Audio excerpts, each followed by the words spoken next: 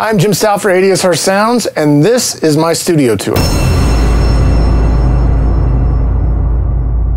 This is what I call my little acid techno jam station. This is where I kind of sit and come up with, some fun ideas. And this consists of the Roland TR-8. This one's been updated to have the 707, 727, and 606 sounds in it. It's actually my favorite drum machine right now. I just love it because it's simple. It's got all my favorite drum sounds in them. And I actually like it a little bit more than the 707 and 727s just for the reason of being able to tune the samples. So there's nothing better than a 707 snare drum pitched down for proper synthwave. It's perfect. On top of that is the classic Roland SH-101. Now I've had a few of these, and I finally got a red one because apparently the red ones sound better. We'll wait for that one, right? And then below that, we have the classic Roland TB-303, the acid machine. Right next to that is the newer version, which is a TB-03. I actually use this sequencer to drive the SH-101. So I've got it CV'd out into here, and I can make fun, fast little patterns on this and drive the SH-101. It's super handy. Next to that is another one of my all-time favorites is the MC202. This is very similar to this in the synthesizer section, minus the noise, but it's got a really cool sequencer in it. And the sequencer is really hard to, well, for some people consider it really hard to work with. I consider it the ultimate happy accident machine. You can program stuff in here, do some weird portamentos and different note times and get some really, really interesting sequences out of it. And below that, on top of that is actually one of my favorite drum machines, one of my first drum machines, the Roland TR-505.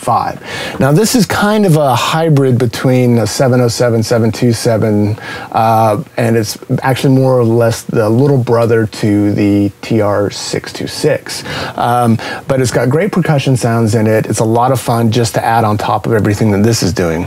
And all of this right here is being driven by the Roland SBX1 sync box. So all the CV, actually all the DIN sync to drive the MC202 and the TB303 are coming from this. And the MIDI clock is coming from here to drive this, this, and this. Now I've also got it I can also synchronize it with the computer, and so it can act independently, but when I need to synchronize everything, I can just lock it to the computer and it drives up. So I can just sit here and come up with all kinds of fun stuff.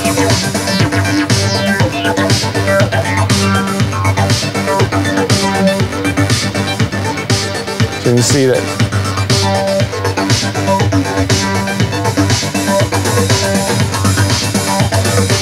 So you can sit here and just kind of jam for hours and come up with, really interesting patterns. It's a lot of fun. Okay, so now we're going to move over to my effects section. And I've got a very eclectic set of effects processors over here. And these are just basically my favorite ones that are out for very specific reasons. On top, we've got the Eventide H3000. This is a legendary box. It's got some of the best effects ever on here. The phasers and a lot of the kind of majestic sounds, the Eventide just makes incredible soundscapes. Below that is the Ensoniq DP4. I have a true love for the DP4 as well. When the DP4 first came out, I didn't really think that much of it. I've always been an Ensoniq guy, but I never really thought that much of it. I just thought it was like an effects processor. But later on, I actually went to a place called Ensoniq School where I became a certified Ensoniq specialist, and they taught me everything about the DP4, and it changed the way I thought about it. It is a brilliant, brilliant effects processor, and it's got some of the most classic sounds in there. Daft Punk used it extensively on their Homework album. So the phasers and stuff that you hear on all the drums, that's this.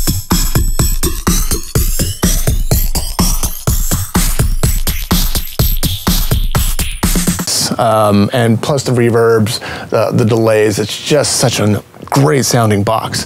So below that is the old school eMagic AMT8. This is the 8x8 interface. Came out in the late 90s. Still have it. works great. I actually have a couple of these. Below that is the legendary MIDI Verb 2. I absolutely love this box as well. This came out in the late 80s, and it was probably the first affordable 16-bit reverb. And there's still a lot of artists today that use it. It was also used a lot on the early warp and early techno stuff. It's got two of the most famous presets in here, what's called the bloom effects. And these are just kind of sounds that just, it hits it, and the reverb just kind of washes up and blooms over.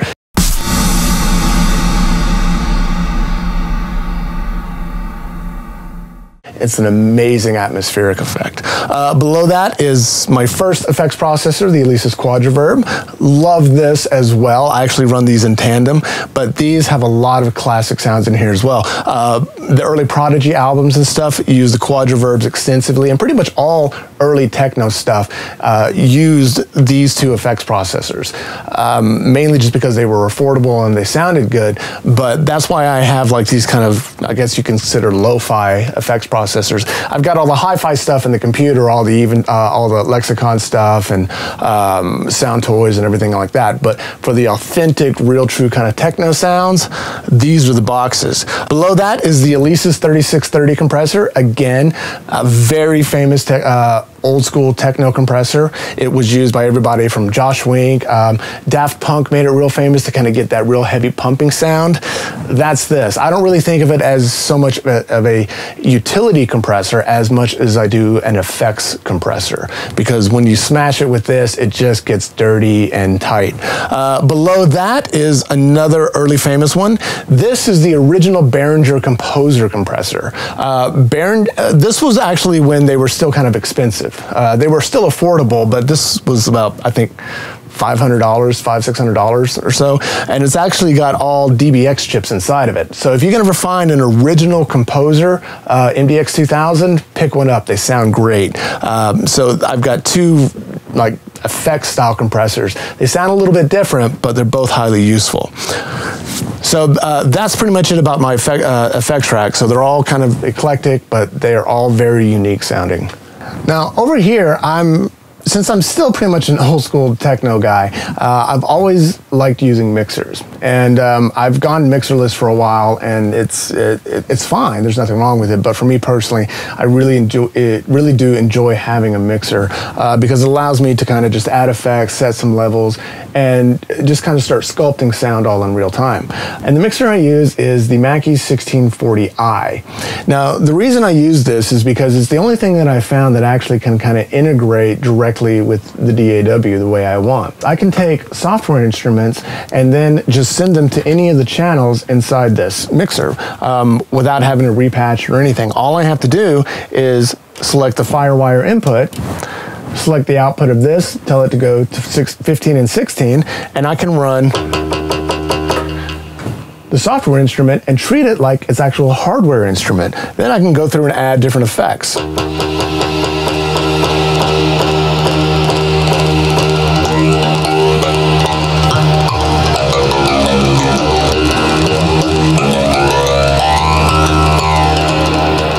Then all I have to do is press this FireWire button right here, and basically I can print that sound with all the effects to a new track. It's super easy, and I just love being able to kind of give software instruments more of a hardware sound just by running it through a converter, through some other effects, and then feeding it back into the machine rather than just bouncing it internally. I do that a lot, but sometimes if I want to add a little extra, what I call lines in the mix, to give it a little separation or a little bit more character, it's very subtle, but it definitely makes a huge difference in the final mix. All right, so for my master controller keyboard, I'm actually using the Roland System 8. I love this synth mainly just because you can have several different types of synthesizers in here. You've got the System 8, you've got the Jupiter 8.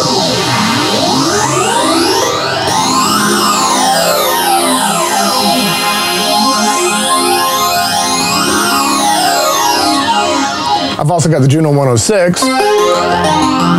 And I've also got the ProMars. So I have 4 different synthesizers in this one synth. The other great thing is all of these knobs and sliders transmit CC, so I can use it to control any software instrument that I want.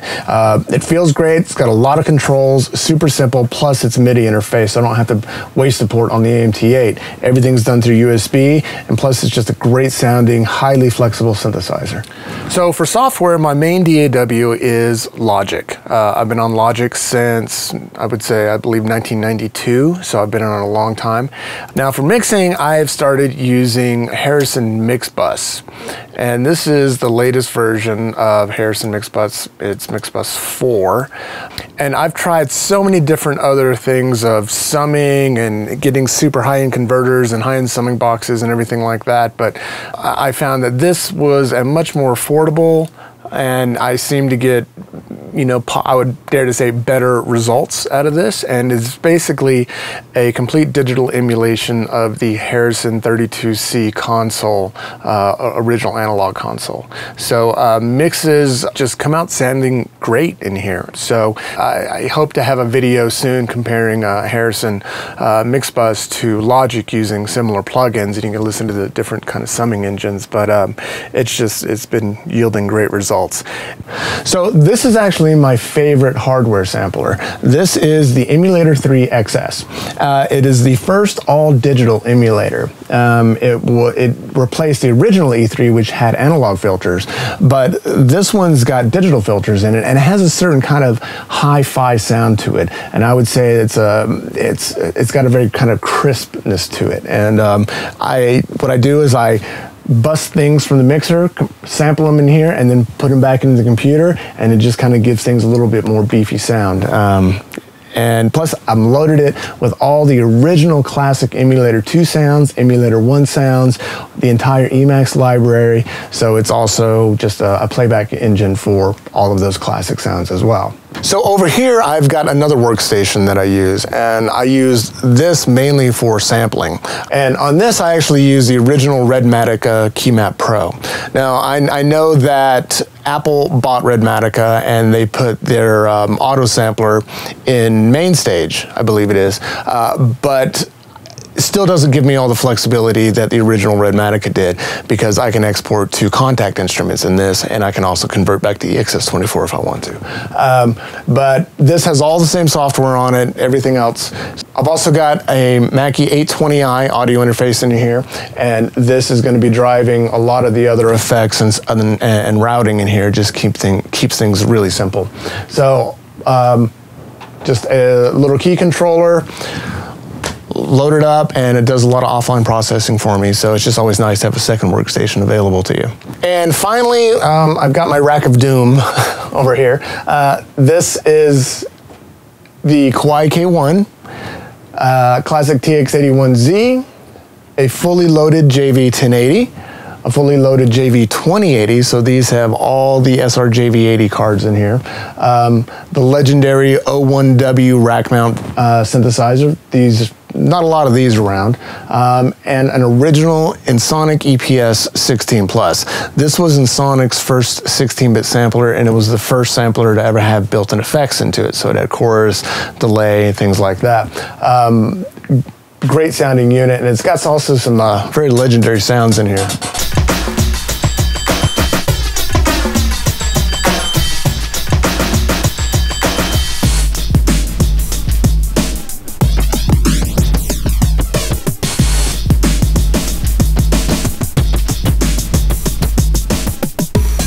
And then down here is just a line mixer where all of these run into, and I just control the knobs, and then the output of this goes in here, and if anything I want to print, it's all there. And again, another old school eMagic Uniter 8 audio, MIDI interface. So this one actually does SMPTE as well, so if I ever need to lock the tape for picture, for anything else, which you really don't do anymore, but it's fun to have just in case. But this is my rack, and then I've also got some other microphones, some more cameras, things like that, that we do a lot of other field recording and things like that with. But we do a lot of sound design here and create a lot of fun instruments. So we can just kind of go through mix and match and add new sounds, program new sounds. And the big trick is that we program the sounds on here, and then we layer them, and then we put them all in here. We just kind of combine them in here, and sample them in here, and then the Redmatica does all of the sampling for us. We go through and fine tune it, do all the velocity cross switches, all the velocity fades,